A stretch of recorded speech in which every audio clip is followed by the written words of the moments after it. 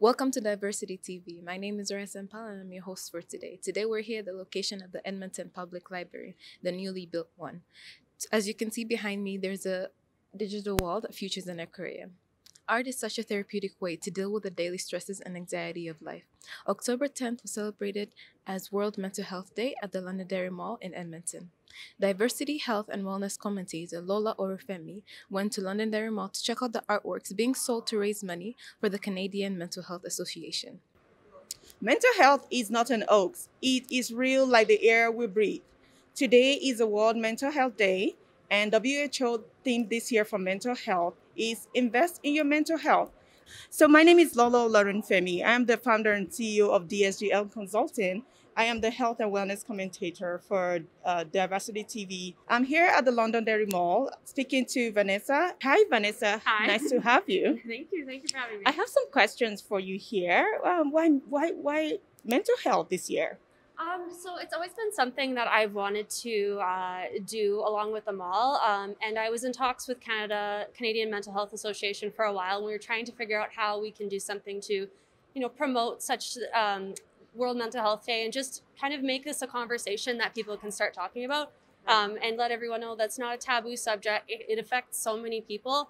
And we wanted to do it through art because we felt that art was the way that a lot of people cope with mental health issues on a daily. It helps them get through, and yeah, that's kind of why we decided to do this. Well, thank you so much. Why art among all the things in the mall? Yeah. So, I mean, just from my own perspective, art is just such a therapeutic way to deal with the daily stresses and anxieties of life.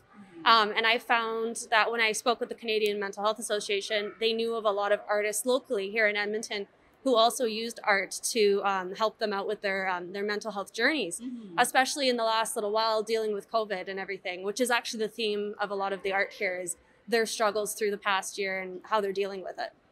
Thank you very much. And how can this community support your art here, and how does that help the community here in Edmonton? Yeah, absolutely. So if you're looking to donate and get involved with the Canadian Mental Health Association, this is a great way. All of these artworks that you see over here are actually for sale. They're on a bidding process. So if you just scan the code over here, you can go onto a website and it'll allow you to bid on these pieces. 50% of the money that we raise goes back to the artist and 50% goes to the Canadian Mental Health Association. So it's a wonderful way to help a really good cause, especially on World Mental Health Day. Oh, thank you so much. It's nice having you. So this is the code. If you want to come to Londonderry Mall, there's a barcode here where you scan and you can bid on any of this artwork. So my name is Lola Olorunfemi, and I know that mental health is real. And will be the take home for everyone from the micro level to the macro level. Mental health is real, just like your financial health, your physical health is important to you, your emotional health. Invest in your mental health because that is the block that controls everything about you. Till next time, I hope to talk to you soon. Take care of your mental health. It is real like the air you breathe. We need it all. Have a great day. This week, for our Diversity Small Business Special, we highlight Calgary-based friendly and award-winning Desjardins Insurance and Financial Services Agency, owned and managed by Neva Pirut. Good afternoon. My name is Neva Pirut. I'm the owner of Desjardins Insurance, location at 3333 17th Avenue Southwest. And what we do here is help people with their auto, home, life, disability, and critical illness. So we help you with the everyday challenges and also the challenges that you may face in the future. Thank you. In a new recent study, it was found that Black Canadians are more likely than other Canadians to seek treatment and experience layoffs due to the virus, according to research carried out by the Edmonton-based African Canadian Civil Engagement Council and Innovative Research Group. The group looked at the health and economic impacts of COVID-19 from the perspectives of Black Canadians and those in the broader Canadian population. In August 2020, Edmonton's warehousing sector expanded when Amazon opened a second warehouse distribution center, employing more than 600 full-time workers in packaging, sorting, boxing, and other modern warehouse jobs. Amazon and other warehouse distribution centers across Alberta and beyond are looking to hire skilled workers right away. The Alberta government wants to support newcomers with training for modern warehouses like Amazon. The Key Workplace Essential Skills Training (QUEST) program, offered by Solomon College, is offering free training to newcomers eager to find warehouse employment in Edmonton. Solomon College will help trainees learn warehouse technology, provide workplace certificates in forklift operation, WMIS, and first aid, and help them prepare to find a job with companies like Amazon. For more information, please go to www.solomoncollege.ca.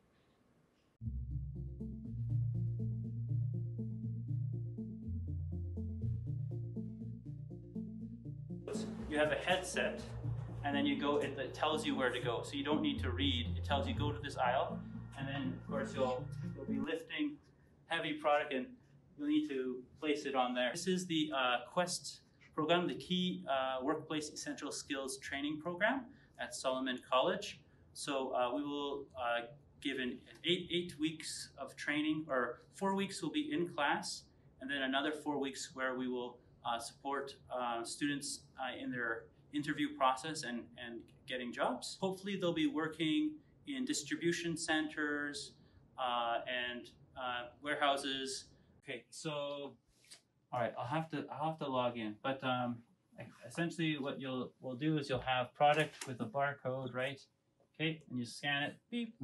Okay, but first you have a function. Maybe you want to move this to a shelf, so you scan the area where you're taking it from, you scan the product, and then you type in the number, so however many you're moving it, and then you scan it to the location. When you do it all online, it's easier because you only need, if the barcode's correct, you only need to scan the barcode, and then you're reducing your errors, right? If you have to, you don't have to count every single item. So usually it's supposed to reduce human error, and that's usually where where the company loses a lot of money. Finding food is a daily challenge for the poor and the underprivileged in our communities. Our community organization in Edmonton, Canadian United Action, came up with a way of providing food to the homeless and needy through a food truck. Diversity TV stopped by to check it out. My name is Diki Dikamba. I'm the Executive Director of CANAVUA. CANAVUA is Canadian Volunteers United in Action Society, Association des volontaires unis dans l'action au Canada.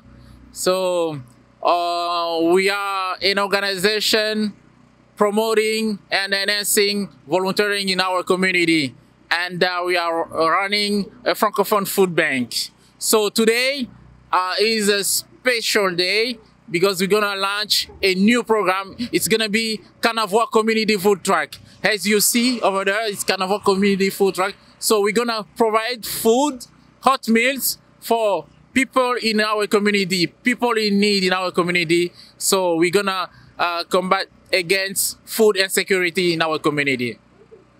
I'm so thankful to Government of Alberta, Government of Canada, and Community Food Center Canada, Food Rescue. So they are the main, and Breakfast Canada, they are the main partner in this project. So this project, with the COVID, we want to combat against food insecurity in our community. People are gonna just show up, and we have online registration. They can go online on our website. They're gonna have food. And a good thing is we can provide food for you with our volunteers. So they are driving and they're gonna bring food at your place. So today we have donuts, veggies, beans, and rice. So next time we'll have some meatballs and macaroni.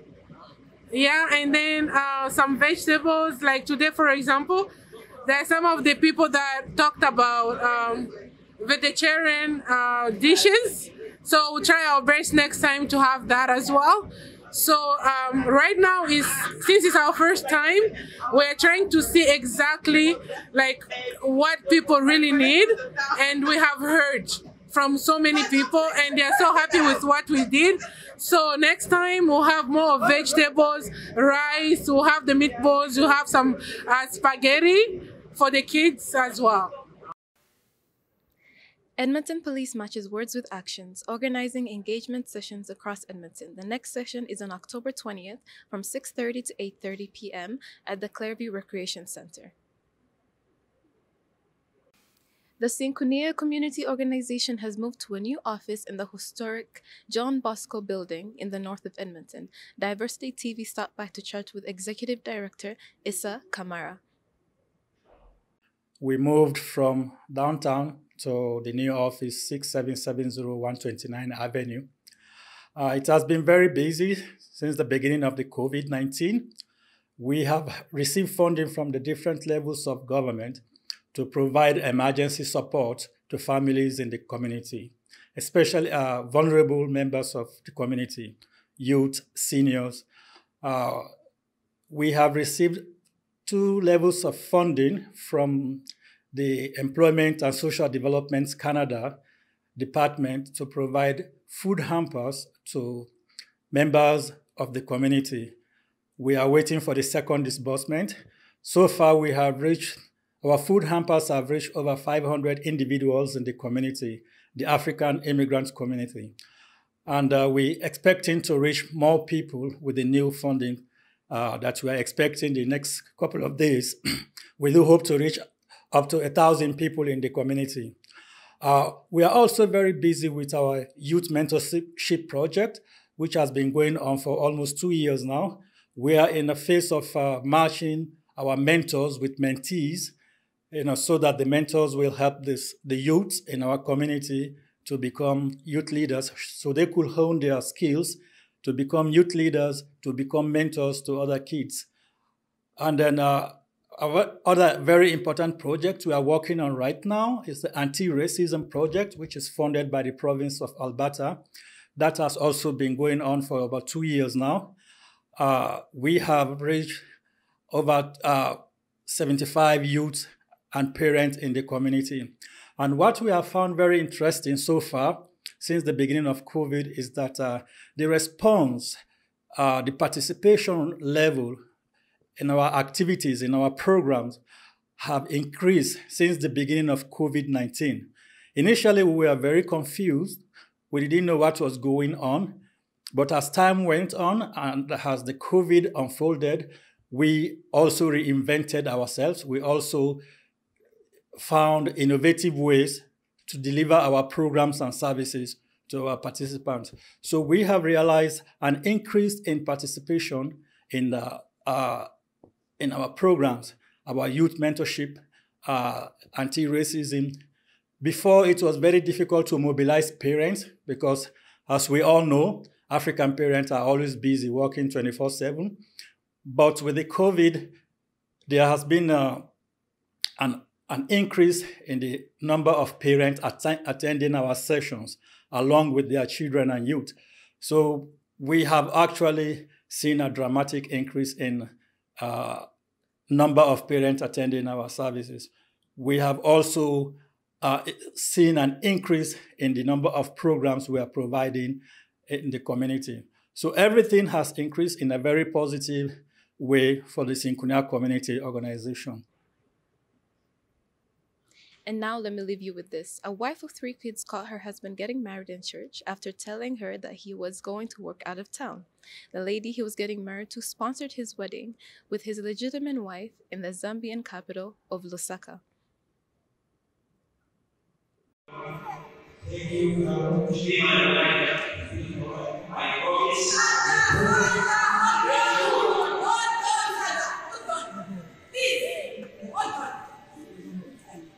Father, this wedding can't go on.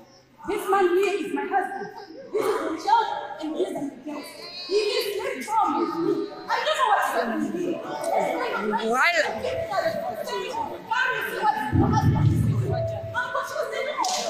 This man here is my husband.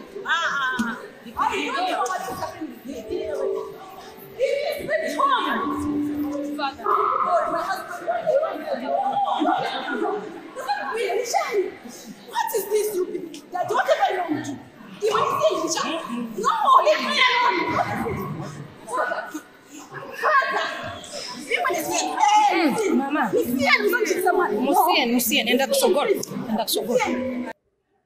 Thank you for watching this week's Diversity TV Community Newscast. It's been your host, Rayyah Sempala.